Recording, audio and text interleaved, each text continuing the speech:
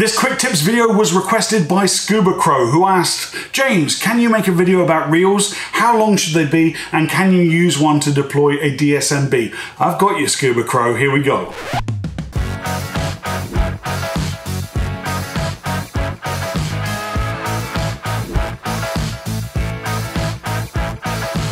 Ladies and gentlemen, welcome to Divers Ready. My name's James and welcome to this, the next in our series of videos called Quick Tips. And if I can, I'd like to get real with you.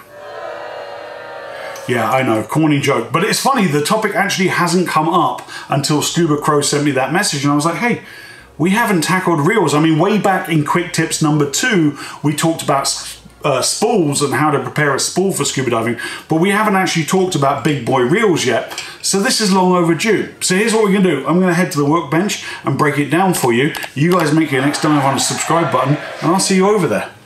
Okay, so I have 3 reels here to show you, different designs, different lengths of line on them, but let's talk about some of the common features you should look for when buying your next reel.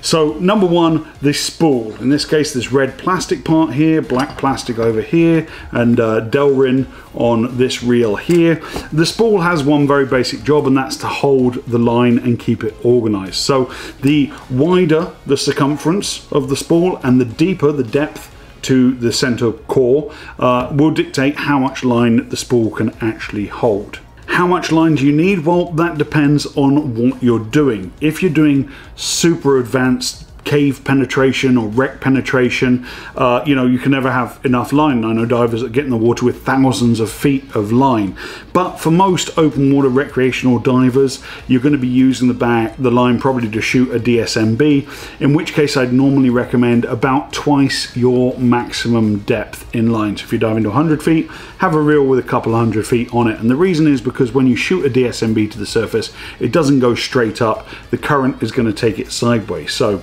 you know, Pythagoras. So on the subject of line, as you can see here, I have a couple of different thicknesses and a couple of different colors of line. Please don't judge me on this spool here. As you can see, I broke the winding handle off of it, so it's a bit of a mess, and I only dug it out to show you guys a little bit of a difference. But this is more of a traditional braided line, which is nylon. The Dacron high vis line is generally what I prefer these days, just because it is so bright, and also because it's braided flat, which means it sits tighter onto the reel itself and you can get more line on per given spool. So for those reasons, that's generally the way modern divers go. And this is truly high vis. You can see this across the room in silt out conditions. That's what you want. If you're laying line as a navigational aid, why wouldn't you use the brightest, most high vis line available? Other features, a line needs a locking mechanism. On this case here, this is called a slide lock reel. You see this little button here. Basically, if it's in the open position, the line can turn, and then flicking it to the middle locks the reel, so you avoid accidental deployment of the line, which I've done it, everyone's done it. It's, you know, it's a shameful thing, happens to every diver. I found that the slide lock reel, you know, on boats, which is predominantly how I dive, where you gear up in a seated position, if you've got this thing on your hip D-ring, that button gets knocked quite easily into the open position and you end up getting into the water and the line's paying out and you look like the kid at school who leaves the restroom with some toilet paper hanging off their heel. It's not a good look. It happens to everyone, but you don't want that. So I've made it part of my pre-dive check just before getting in the water to just physically touch the button and make sure it's in the center position. You'll see me just reach down and touch it and make sure that the reel is locked off.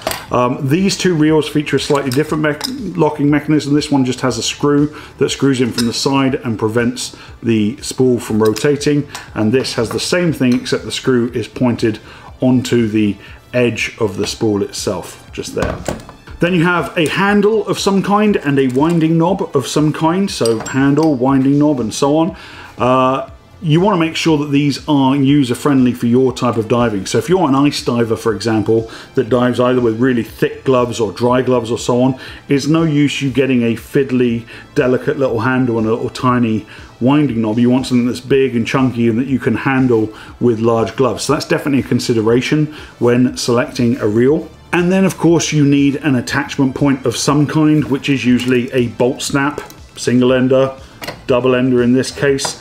We talked enough about bolt snaps in episode 5 of Quick Tips. So go back and check that out if you haven't done so already. There you have it, ladies and gentlemen. I hope this video was really helpful for you. I had to, come on.